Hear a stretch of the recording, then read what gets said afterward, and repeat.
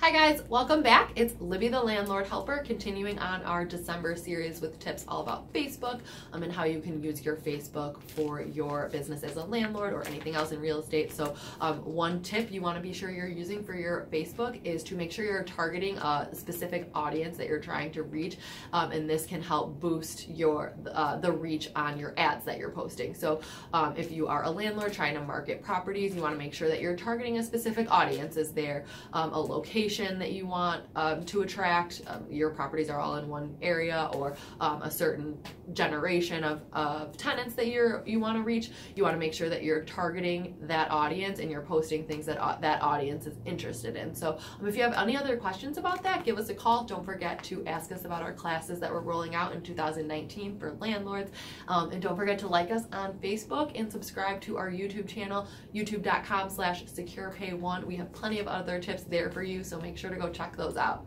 Thank you.